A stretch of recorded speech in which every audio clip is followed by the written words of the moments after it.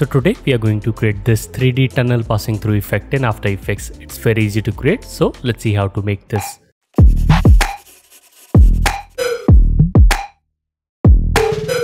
Alright, so right now I'm in After Effects, and before we proceed, let's understand what we are going to do today. So we are not going to create anything in 3D, we are actually going to use only 2D elements, but we are going to fake the 3D movement by using some key principles in animation. So let me explain you how. So as you can see that this is my hand, and as I am moving closer to the camera, you can see that its size increases. And as I am moving it far away, you can see that its size decreases.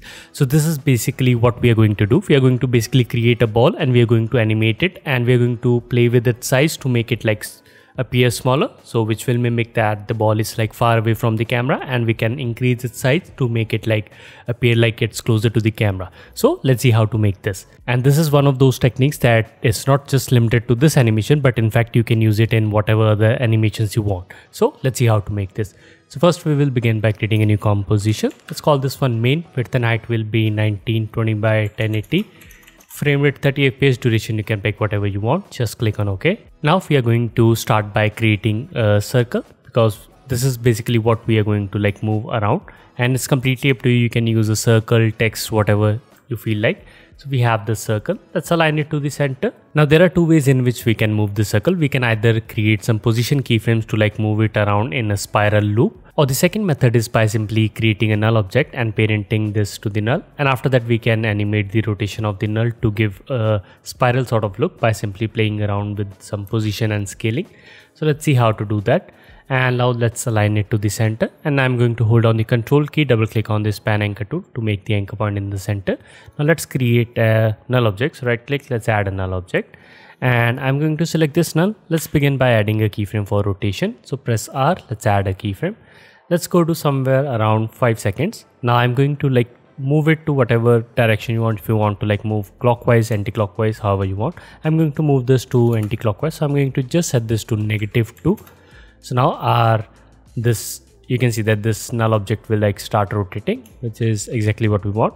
We can select the keyframes and press F9. Now we want this to be parented to this null, so we can select this and let's just parent it to this null object. Now the best thing is that we can like simply move it, and since it is parented to this null, you can see that it will rotate in this circular path. We can play around with some position and scale to mimic the 3D motion.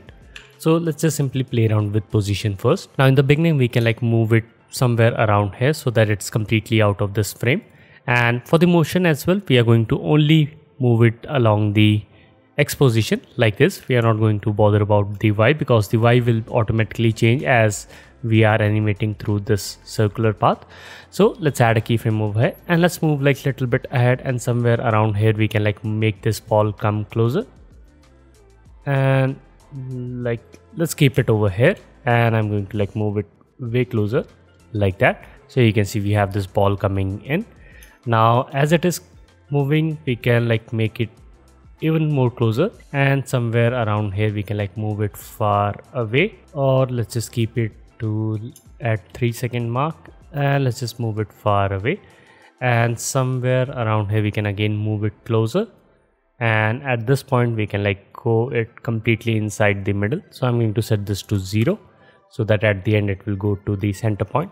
Now if I press play, you can see we have this ball coming in, and it is moving in a circular path like that. Now the animation does not look very smooth, but we can play around with it later on. Now let's focus on the scaling part, because we are going to like mimic that 3D depth. So for that, in the beginning I'm going to like increase its scale, and we can again play around with some position. So here you can see as it is coming in, somewhere around here we can have the scale. Let's move like little bit ahead, and we can like increase it little bit, not much.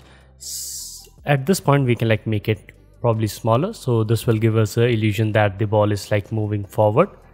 And also let's play around with the position as well. Don't want it to be like this close. So you can see that it is going here, and as it is coming to this point, we can again play around with the circle or the scale, and let's just increase it up till this point, and over here as well we can again like make it smaller. like that. Let's move it far away a little bit, and at this point we can like go it to the center and we can set the scale to 0, so it will disappear.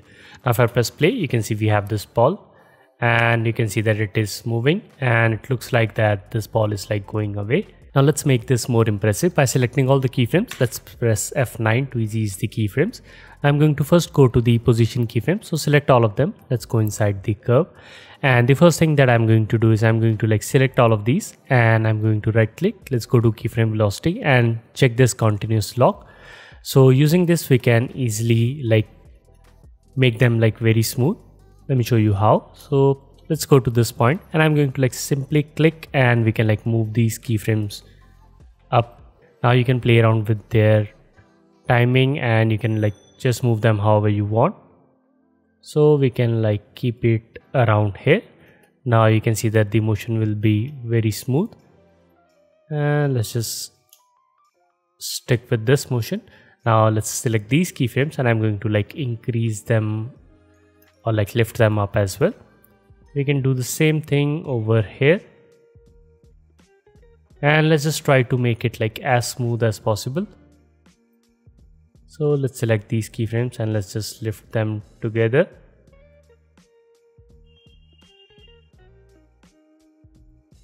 Now if I press play, you can see we have this ball and it is moving. We're basically moving these parts because as our ball is moving to them, you can see that it will stop for a second and then it starts moving. Basically want it to be a continuous motion, so hence we are like moving it like that. We can probably like make it over here. I think this looks good. If you feel like some of these animations are like little bit faster, then you can like play around with their timing. You can increase the distance between two keyframes to make the animation like a lot smoother and slower. I'm not liking this part, so we can like play around with it a little bit more. So I think this animation looks good to me. If you want, you can play around with it later on as well. Let's go back. So before we continue, if you enjoy my work and you want to support me, then you can check out my Patreon page. Over there you will get access to the tutorial project files and exclusive templates that are available only on Patreon. So make sure to check it out. Link for that is in the description. Now let's continue. And now we are ready to add some like tunnel or some circles like moving around. So for that we can again select the ellipse tool, and this time we can create a simple circle. Let's align it to the center, and on this one we can select the fill and I'm going to set this to none. We are going to only use stroke, so set this to 20, and let's just play around with its animation. So we basically want this to have a scaling animation. So in the beginning we can like set this to 0 and let's move somewhere around 3 or 3.5 seconds, and I'm going to like increase its scale.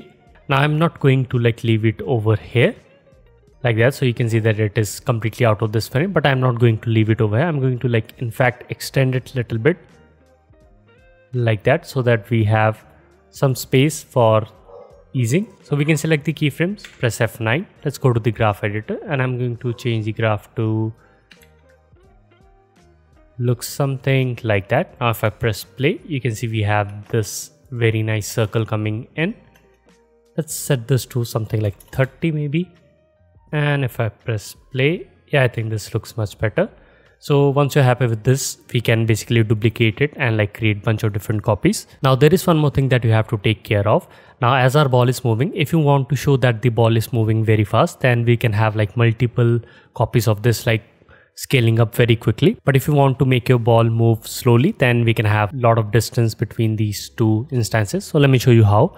And here you can see we have this scaling up. Now I'm going to press Ctrl D to duplicate this.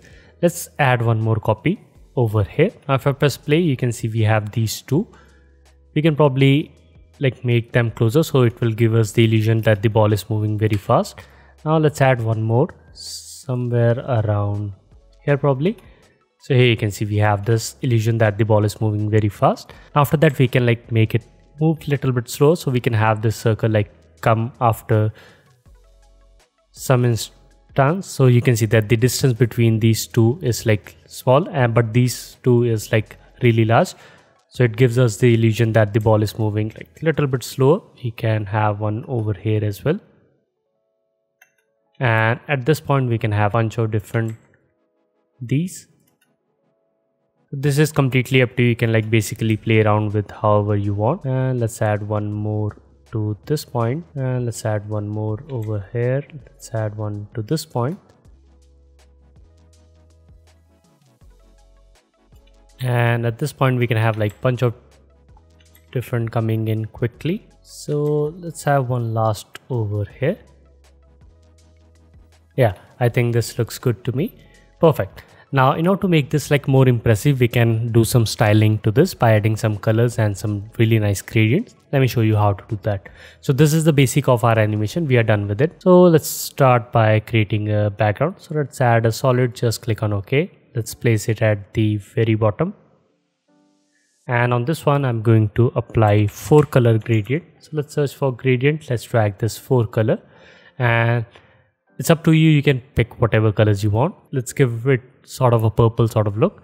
So let's set this to purple, and I will have one white. Let's set this to purple as well, but I'm going to like make it a lot darker. And let's just make this one purple as well, and let's make it even more darker. So I'm going to select this one, and let's just place it to somewhere around here. Let's move it to this point. Let's do one more thing. Let's keep this dark as well, because we are anyways going to have these elements will be like lighter in color, so we can like make these darker. Yeah, I think this looks good. Perfect. So I like this color. Now let's do the same thing on to these rings. So for that, I'm going to select one of these rings, and let's drag the 4 color gradient. And on this one, we can like pick the same color which we have over here. So let's just copy its hex code, and let's just paste it over here. And this one we can make it white, and let's pick this one and we can like place it over here, and this one we can move it to this point. Let's move one little bit darker, and let's place this one to somewhere around here, and this we can just change its color as well, something like that. Now if I press play, you can see we have this very nice. So just play around with the colors however you want, and I think this looks good to me. Now we can copy this and just paste it on to the next one. So just press Ctrl V, and on this one we can like basically change the position of the gradient. So let's move this one over here. This we can like create to this point. Let's make it a little bit lighter. Yeah, I think this looks good. Now let's do the same thing, and I'm going to like simply just copy this and just paste it onto the other ones as well, and just simply change little bit of gradient position, and I will come back once it is done. There you go. Now I have changed all of these colors, and here you can see we have some really nice color gradient going on. Perfect. Now in order to make this a little bit more impressive, there is one more thing that you can do. So if I select this, right click, we have this layer style. Let's enable inner glow, and let's go under the inner glow property, and over here we have the size parameter. So I'm going to like increase it a little bit, not much, something like that. And once again, it's up to you. You can like increase the size settings. We can make this like precise, softer, or you can like make it come from center, but I think these settings looks good. We can probably change some color. Let's make it a little bit white. Perfect. So once you're happy with this, what we can do is we can simply select this layer style, and let's select all of these layers and just press Ctrl V to paste it. Now you can see now all of these layers will have this very nice inner glow. Perfect. Now our last step is to have some colors to this ball as well. So it's actually quite easy. We are going to again make use of 4 color gradient, and let's just pick them and just place it over here. And the best thing is that for this one we don't have to do much. We can just basically change some colors like that and just play around with their color position. Let's move this closer, and let's move it over here as well. Let's change this little bit of this purple, and on this one as well we can apply the same layer style. So I've already copied it and press Ctrl V. Now you can see that we have this very nice layer style, but for this one we can probably increase the size. So let's just increase it a little bit more. So now if I press play, you can see we have this beautiful ball, and it has all of these colors as it is passing through. Nice. So at last we can, if you want, you can have some text as well. So let's just select the text tool and let's type motion nations and let's just simply align it to the center. Let's press S. Let's just scale this down and let's add a keyframe for scale. Let's go over here, set this to 0. Let's select the keyframes, press F9. Let's change it to look like that. Now we can trim the beginning and let's just pick a point from where we can have our text coming up. Let's move it somewhere around here, and I'm using this Lust font. It's completely up to you. You can use whatever font you want, and maybe somewhere around. Perfect. So yeah, I think this looks good. Now there is one last thing that you can do to like make it a little bit more impressive. So let me just quickly add an adjustment layer. So new, let's add adjustment layer, and on top of this we can apply some glow. Let's drag this glow and let's just apply it on top of it. You can see that it will make it like really harsh, but we can play around with few settings. So I'm going to like set this to something like 0.1 maybe, and let's just play around with the glow radius. You can increase this up quite a bit. We can play around with some glow threshold as well. Let's keep it somewhere around 31. So here you can see we have added some really nice glow and colors to this, and you can see that this is before and after the glow, just like that. So this is how you can create these kind of fake 3D tunnel motion effect in After Effects, and you can see that the result is very impressive. You can use it as an opener, or you can use this animation in a different project as well. So I hope you learned something from this video, and the project files for this tutorial is available on Patreon. So if you're supporting me over there, then you can download it from there, and if you're not, then you might consider it, because you will get access to the tutorial project files and exclusive templates that are available only on Patreon. So make sure to check it out. Link for that is in the description. So with that being said, my name is Abhishek, and I'll see you in the next one.